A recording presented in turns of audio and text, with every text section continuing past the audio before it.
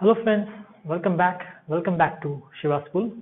I'm your mentor Pratap Bhosle, brings you the 12th lecture, and it is about the last organelle remained out of the cell, and that is the annulate lamellae.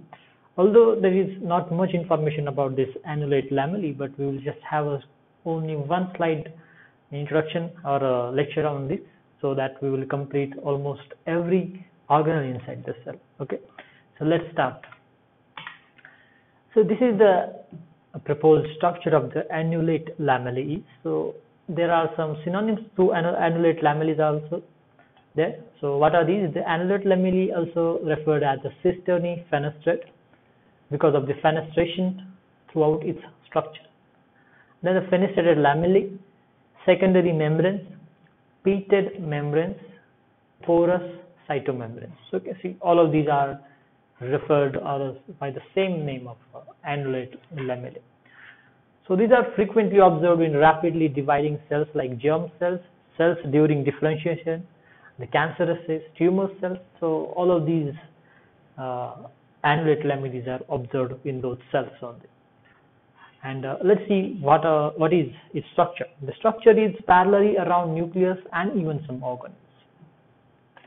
See, whatever these annulate lamella are there, see, their structure is found to be parallelly arranged around an organelle.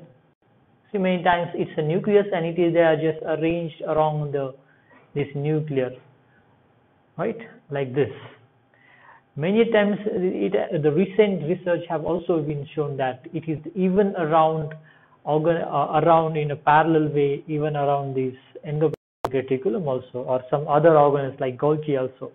Okay, so these are the field of continuous, the concentric arrangement of these vesicle or the lamellas are found. All of these are, suppose this is the rough endoplasmic reticulum, they are just found to be concentrically arranged around these organelles also, the annulate lamellas. Okay, so this is the structure found until now.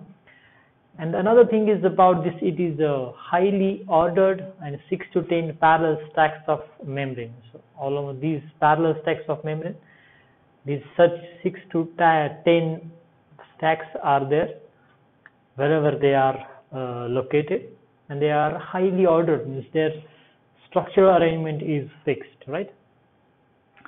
Next is the pores. They also have these pores here, here, right? These are pores in their structure, and what is observed is that the structure is similar to the pores in the nuclear envelope. These pores are structurally similar to the nuclear envelope pore.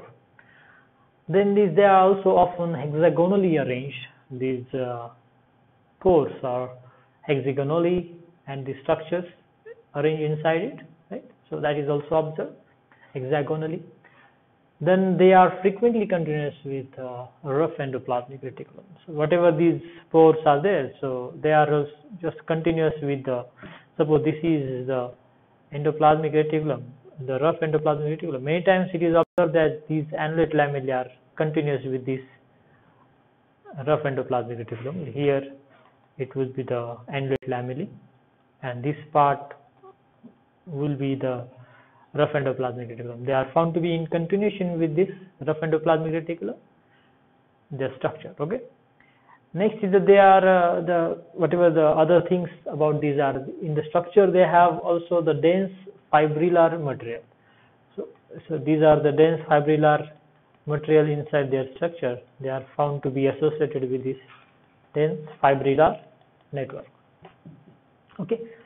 Next, these are some of the whatever the available structural points about these annulate lamellas are there. Then let's see the characteristic. As we have already studied, they are parallel stacks of cisternae. They have the presence of pores arranged in a periodic fashion. The association of dense staining fibrillar material. They are associated with these fibers, the dense fibers. Right here you can see also. Here these are fibers.